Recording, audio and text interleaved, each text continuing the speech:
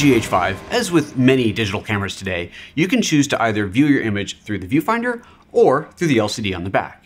With mirrorless cameras, you have the advantage of, instead of just seeing what the camera sees through the viewfinder, you actually see what the camera is going to record. So if you are to, let's say, under or overexpose the image, or change the color, or even go into black and white mode, you'll see that both through the viewfinder and on the LCD on the back. You can swap between them at any time you like manually, or you can have the camera do it for you automatically. So let's say, for example, that you prefer to shoot through the viewfinder. So you want to be able to pick up the camera to your face and see the image through here. But then as soon as you pull the camera down, you want to be able to see the image that you just shot on the LCD on the back. Well, there's a couple things you'll want to do. First of all, we're going to want to flip the LCD around so that it is now exposed. Now you can get to this at any time.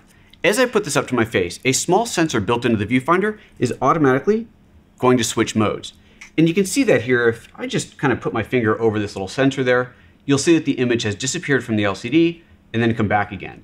That tiny little sensor there is what is looking for that movement. Now, if you don't like it switching automatically, you can turn that off. You can set it so that it is always through the viewfinder, always on the LCD, or automatic.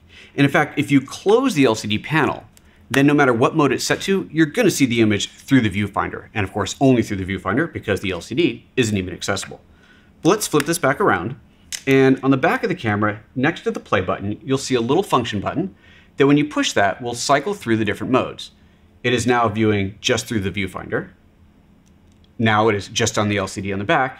And if I hit it one more time, you'll see a message come up that says LVF/monitor auto. That's the auto mode that's allowing you to toggle between them. So why would you want to have an articulating LCD in the first place? Well, one of the reasons you've already seen is simply protection. The fact that I can flip this around and have access to the LCD, or close it the other way and protect it, is pretty great. But it's also so that I have a bunch of different ways that I can view my image. So for example, in our traditional shooting mode, we can just hold the camera out in front of us and see the image. But I could also flip it out and look down on it, so I can hold it waist level. I could flip it up and hold it over my head, allowing me to shoot over the heads of a crowd or something like that. Or I could flip it all the way around so that if you're shooting selfies, whether you're doing a still image or maybe vlogging, or setting up a scene. Let's say that you're in a studio and you're setting up the camera and you need to run back to somewhere else to change the set. Instead of having to go back and forth, you can actually look over and see the image on the viewfinder. That's pretty cool as well. And if you find that every time you put your hand near the screen, the LCD is turning off when you're in the auto mode, you can actually adjust the sensitivity of this little sensor on the back. So let's take a look at how to do that. Go into the menu, and under the custom menu button, that's the wrench without a C on it, go to the right, and on page 2 of 4, you'll see it says eye sensor. Click on that, and you can swap the sensitivity from low to high, making it either more or less sensitive. You'll notice underneath that you have that LVF/monitor switch as well. And this does the same thing as that function button on the back does, cycling through the different modes, but you can set it here if you want to. Finally, there's one more really cool use of having the LCD on the back.